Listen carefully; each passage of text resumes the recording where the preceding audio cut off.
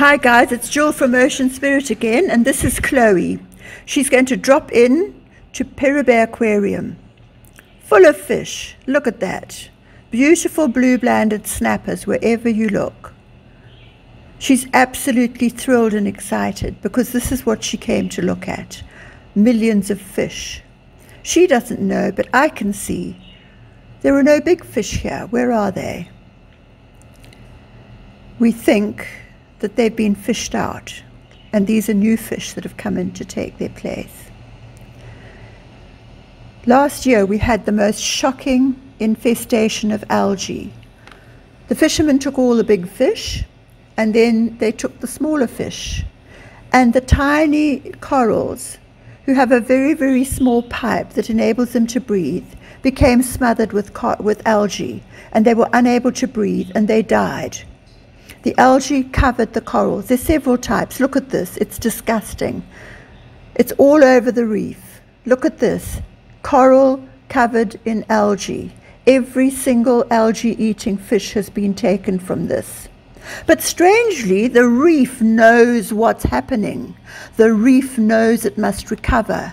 And buried in the sand are millions of fish's eggs. And these are beginning to hatch. Everywhere we looked, in crevices and crannies, there were peppercorns of tiny, tiny hatchlings. And these little guys began to grow. And what did we see? A massive, huge covering of fish. As far as the eye could see, it was just dense hatchings of different species of algae-eating fish. The reef was repairing itself. Look at this.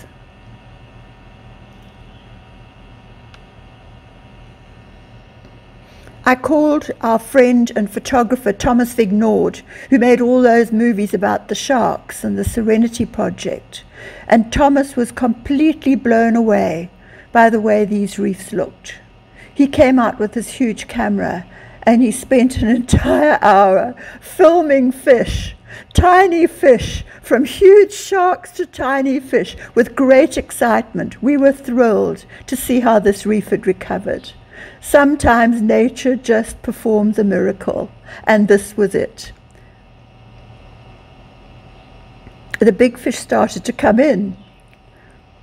There's a lionfish hunting, and as they grow, so the big fish grow, and bigger fish come in to eat them, and the balance of the reef is beginning to be restored.